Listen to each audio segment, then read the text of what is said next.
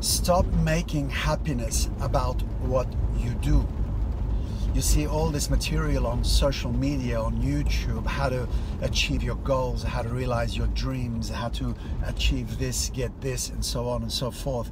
And not that I'm against any of that specifically, but it's turning happiness into an outward phenomenon yet again. I remember a while back hearing or reading somewhere this little story about this prostitute who came to be initiated into a particular master's order. I can't remember who it was or what it was specifically. She came in and she seemed a bit concerned to the master, and he said, "What's troubling you?" And she said, "I'd like to join, I'd like to be initiated into your order, if we can call it that. My concern is that, you know, I'm a prostitute." And he said, "So what's the problem? You're welcome."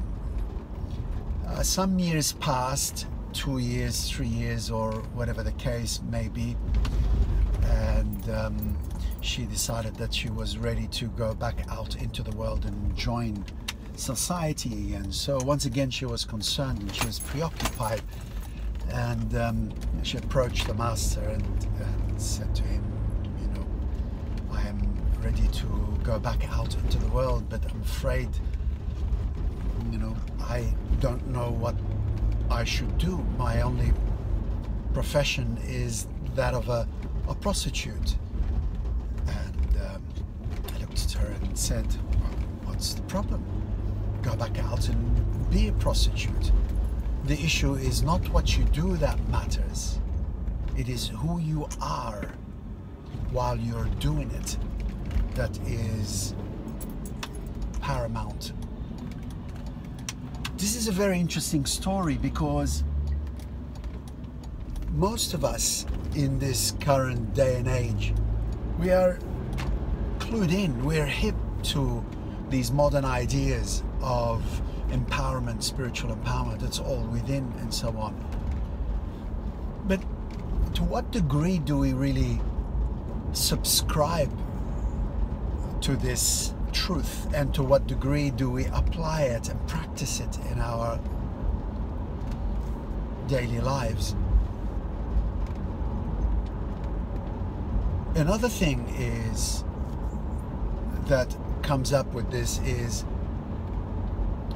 are we being integral then in terms of our inner inspirations and our outer aspirations? How aligned are they? I mean, we may know that it is an inner job, specifically happiness. We may know that it is an inner job. But to what degree are we really believing this? And to what degree are we applying it, this truth, in our day-to-day? So, for us to stop making it about the things that we do, and realizing that happiness essentially, as I've come to understand it, is directly an offshoot of self-knowledge, self-knowing. To know the self. And I don't mean, as I always repeat in these videos and elsewhere, the self that is related to our form.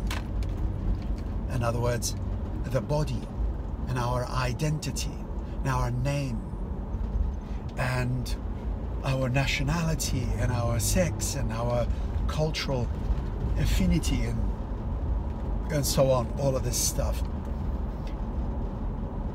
This isn't the self that, when we say know thyself, and when we say that happiness is directly an offshoot of self-knowledge, this isn't the self that we are talking about.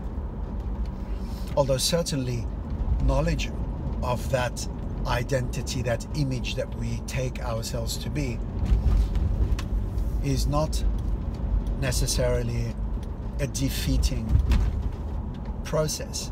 But the true self that we are referring to is not that.